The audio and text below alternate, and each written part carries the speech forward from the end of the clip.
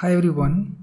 When we create a tuple, example this one, and this tuple we have two data. One is employee name and age. If I want to access the employee name, I have to pass the index like 0. This will give me employee name. And if I wanted to access the age of this employee, then I have to access index 1. Now, if we have a program and the place where we are creating this tuple and the place from we are going to access it, those are not near. Maybe in some other module we are accessing it. At that time, it's very difficult to understand, like in 0 index, what we have. Again, we have to refer back wherever we are creating the tuple to understand what data is what index. Now, a better approach what we can do is using named tuple. So we have to import named tuple from collections, and here let's say we wanted to define employee. So this tuple, employee tuple, we are going to create, and with two attributes. One is name, second is age. Default value I'm passing as NA.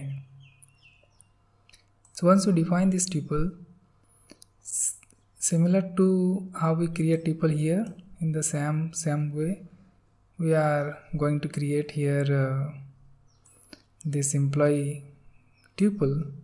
But this time, one benefit what we have is I can access using the name of this attribute.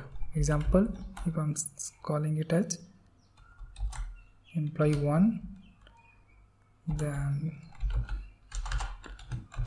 name, then I can access the name of the employee. If I wanted to access age, I can access using this attribute name. So this way it will be easy to understand like what attribute I am accessing. It's not only just some number like example 0, 1, it's not like that. But if you wanted to use 0, 1, that also will work. But in named tuple, it's better to access it using its attribute name. Then another option how we can create this named tuple is using this make method. So employee dot underscore make, and here we can pass the value in a list. So let's run this.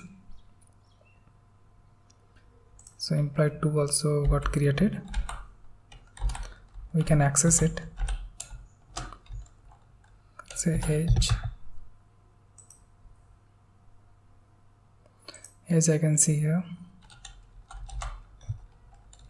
Say name. Name also I can access like this. Now, sometimes what happens is when we are giving this attribute name, if it is any Python keyword, it will not work. So that time we have to, let's see that error, then we can understand this problem. So class is the keyword. So if I'm not going to use this rename part and I'll run this code, this will get error out. See, I'm getting error because class is a keyword. So in this case, when we are not sure about what are the attribute name we are going to pass while creating this name tuple, then better option is we can say rename equal to true, so that in case any keyword is part of your attribute name, it will automatically replace with some underscore number. Let's see it. Now you can see this name tuple got created. If I will see the attribute name, so class is the keyword. So instead of the class, it replaces it with underscore 1. But at least we will not get any error in this scenario. Now, by default, few more functions method we have here.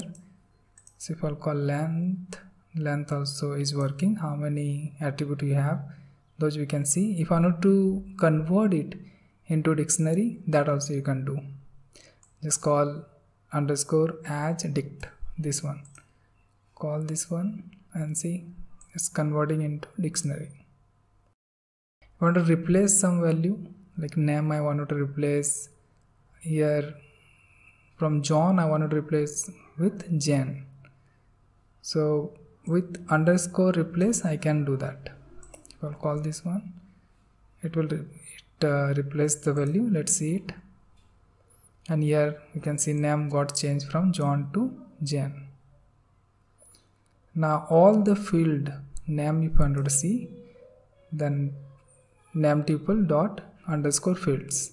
I run this code. I can see there are two attributes. One is called name and age. If I want to see the default value, so underscore field underscore defaults.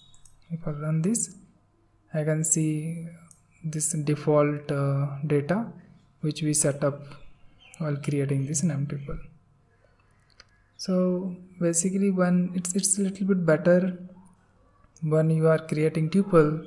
Instead of creating a normal tuple, you can create namedtuple so that it will be easy to access, and readability point of view or code maintenance, it will be easy.